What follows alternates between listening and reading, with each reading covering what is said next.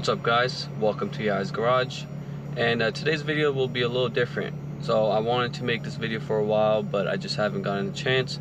So now I'm going to just make it because I think it will be helpful for all you VQ owners. So in today's video I'm going to be going over 5 common problems that you should look out for when you are going to buy a G37 or a 370Z. So let's get right into it. So the first common problem, and probably one of the biggest ones that we want to look out for, is the oil gallery gasket. So this issue is most prominent in the older versions of the VQ, so from about 2008 to 2013, G37s and 370Zs have this common issue. So right behind the timing cover and around the timing chain in the engine sit 2 oil gallery gaskets. One is an upper and the other one is lower. And what these oil galleries do is help oil flow through one part of the engine to the other, and this essentially helps lubricate bearings in the engine.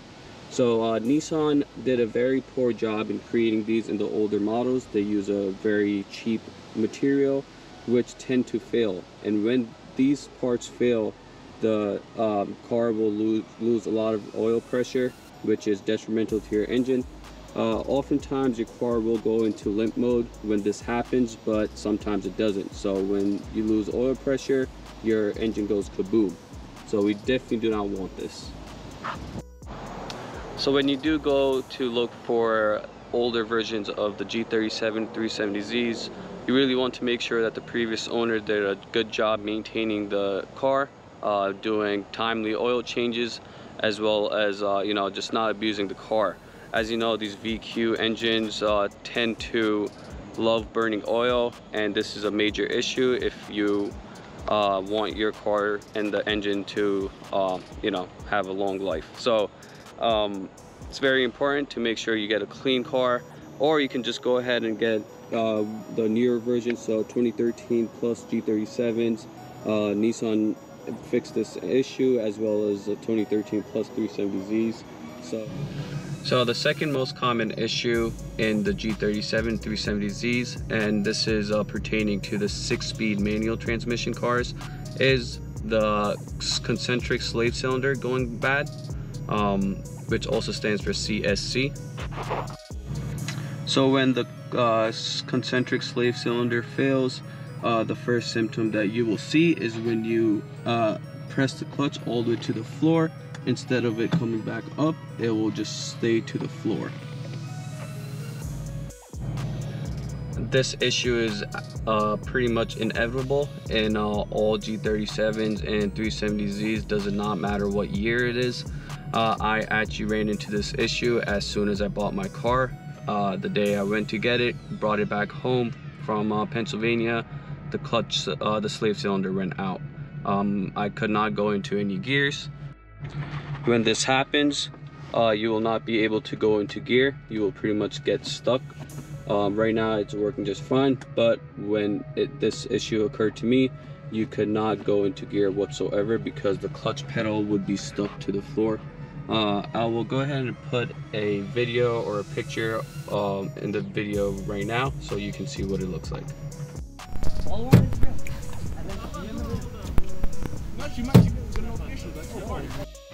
Another way to tell that your the concentric slave cylinder has gone bad is if you open this cover right here, you will see your clutch fluid. And when your slave cylinder goes bad, you will see that your clutch fluid is completely empty. You have minimum and maximum. You want your fluid to be topped off at all times.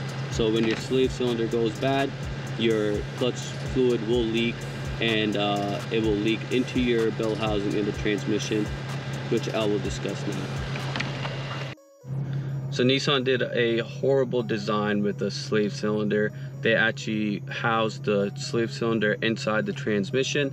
So in order to replace the slave cylinder, which is going to go bad no matter what, you have to drop the transmission. And when your slave cylinder does go bad, like I mentioned earlier, the clutch fluid will leak, and it will leak into your bell housing and in your transmission, which will ruin your clutch as well as your flywheel. So when you drop your transmission, you might as well replace your clutch and your flywheel. That's exactly what I did. When I had to replace my slave cylinder, I went ahead and bought the Z-Speed clutch master alteration kit, also known as the Z-Speed C-Mac.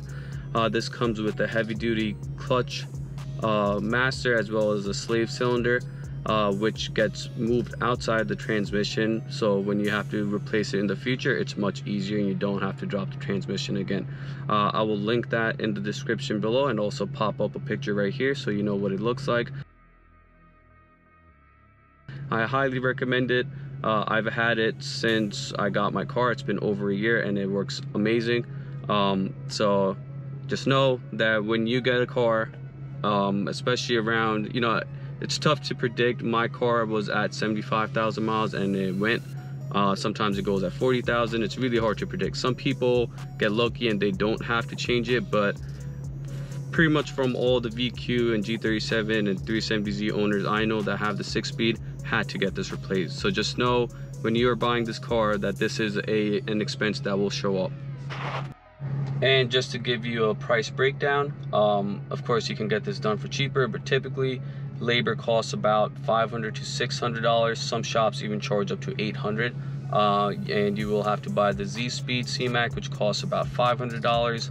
And then if you do the full kit the way I did, which came with the clutch and the C-Mac from Z-Speed, which was about $1,500. So I spent roughly a little over $2,000 to get this replaced. So it's a major expense. Just know when you are going to go look out for this car, that is most likely an expense that you will have to spare when you buy it. Problem number 3, the most common issue with the G37s and 370Zs is the rear differential bushing leaking. So that right there is the rear differential bushing, which holds the differential in place, and it holds it from shaking too much. So when this leaks, the differential will shake a lot and you will get aggressive wheel hop when you floor the car. So luckily I made a video on this, which I'll link above. There is an easy fix for this where you take epoxy and fill it up. That way when it hardens, you won't get that aggressive wheel hop.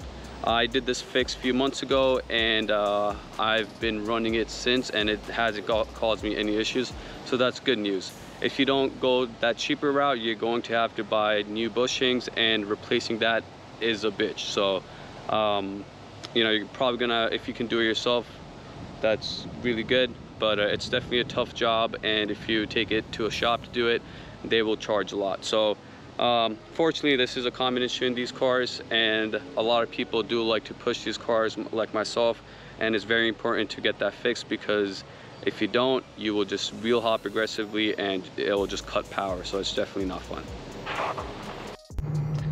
So the 4th most common issue that I want to discuss is the steering lockout module.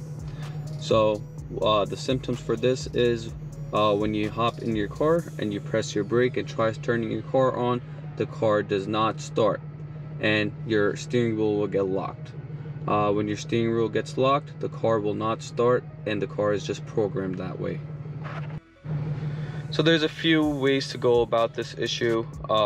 One, and this is typical to any car, not just Zs and 370Zs, typically you can yank the wheel back and forth.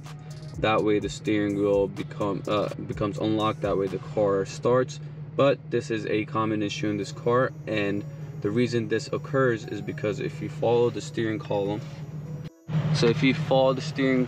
down and go right under here, I don't know if you will be able to see, but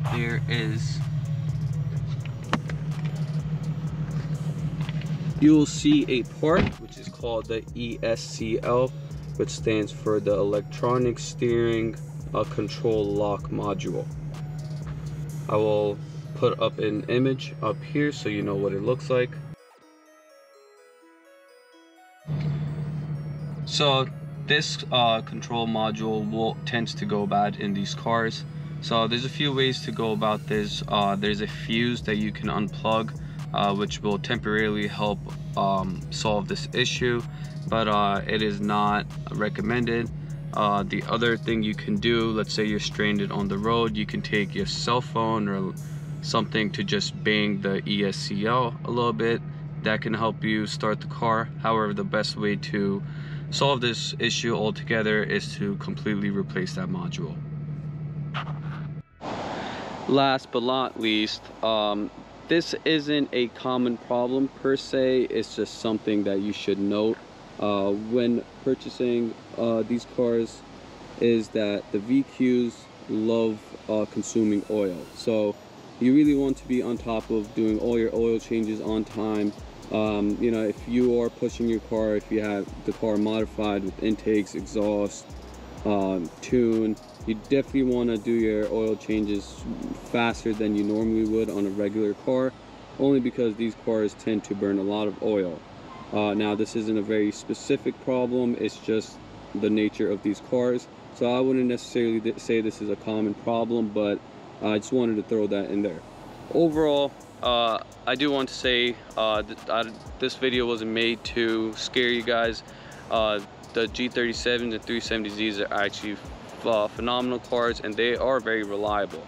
There's just some common issues that tend to occur very often because of you know, some manufacturing issues that once you take care of, overall these cars are very easy to maintain.